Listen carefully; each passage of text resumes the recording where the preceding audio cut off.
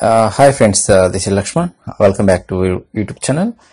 In this video, I am going to share what is the bug life cycle and how it will be achieved to get the bug.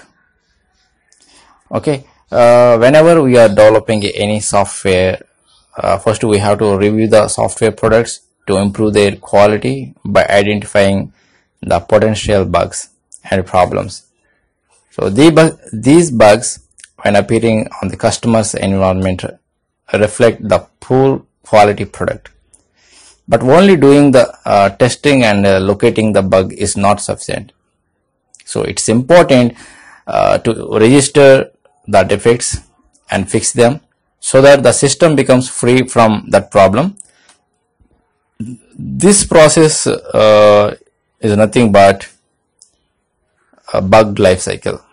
That means we have to track the bug from its birth until its end. It's nothing but life cycle of bug. So you may raise doubt to what is bug. Bug or defect is the deviation of the system from its correct or expected behavior. Any error or fault in the code or in the system can cause it to produce unexpected output, because bugs can be found during any life cycle phase of the product, like testing or review, or also while the product is in the business use as well. So once the defect is identified, the primary objective is to verify and fix it. Now let us look at what is the bug life cycle. Bug life cycle is the sequence of phases which bug goes through from its identification to the closure. So this life cycle ensures that the fix resolves the bug and also tracks it to the closure. Mostly this process of bugs journey from its start till the end depends on the project. So now let us look at a defect traverse from one state to another in its lifetime as per its status. So there are different stages of a typical life cycle of the bugs. So look, so here is the diagram. Look at this diagram. So there are different stages are there, like a new, assigned, open, fixed, pending retest, retest, and close. So this is the bug life cycle. So it will start from the birth and it will end to the end with the closure. Okay.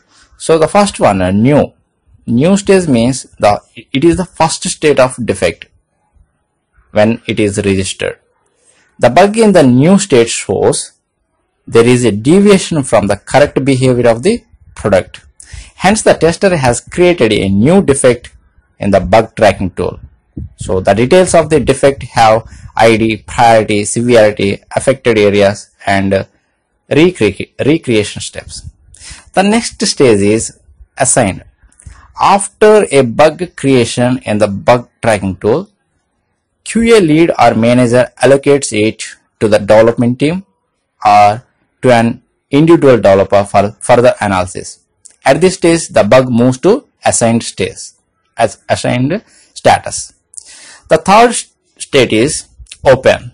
Now the developer who is assigned with the bug needs to start working on it. Hence he moves to it open state, which implies that the defect is in work in progress now. So the developer recreates the defect and does it analysis.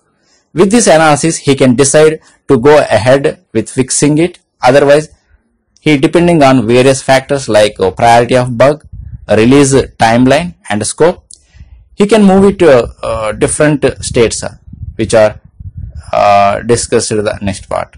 That is nothing but deferred. A bug moves to deferred state when it's to be fixed later. This state shows that the bug will be worked upon in next or upcoming cycles.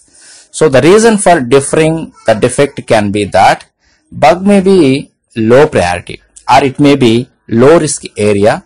There can be release coming up, so this defect will go as part of next release.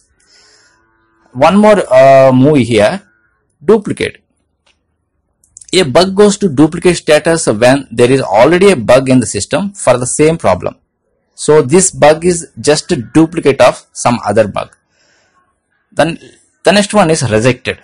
The bug gets rejected when the developer feels it is an incorrect observation. So there can be some configuration issues or misunderstanding of the requirement or incorrect input by the tester. So the developer will provide his comments to clarify the same and move the bug to the rejected state. The next status is not a bug. At times the bug is more of changes, a request or an enhancement or new feature addition to the product instead of being incorrect behavior. While working users may come up with some changes which they feel should become part of the product. In this case, the bug moves to the not a bug state and it is kept for further research for enhancements. The next one is fixed. After analysis and recreation, the developer fixes the defect and check-ins the fixed code into the code management system. Then he moves the defect to the fixed state. The next one is pending retest. This is the state when the fix of the defect is awaiting the retesting by the tester. The next one is retest. After developer provides the fix for the defect, tester retests it. The retesting verifies if the fix resolves the defect. So in this state, the defect is in retest state. The next one is reopen. If the tester still faces the defect even after deploying the developer fix, then the fix from developer does not resolve the defect. Hence the tester moves the defect to the reopen state. Finally, close. Once the tester verifies the fix and confirms that the fix from developer resolves the bug, he moves the defect to the closed state. This marks the closure of the defect lifecycle. So this is the process of the bug lifecycle. So I hope you are enjoying my videos. So thank you for watching.